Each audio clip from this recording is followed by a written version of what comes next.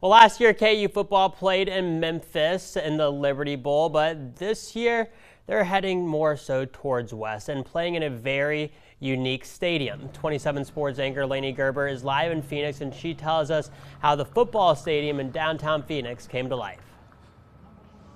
Yeah, Jake, the Guaranteed Rate Bowl is played at Chase Field, home of the Arizona Diamondbacks, but tomorrow it's a football stadium. Here's a cool time lapse of how stadium crews fit a football field into an MLB stadium.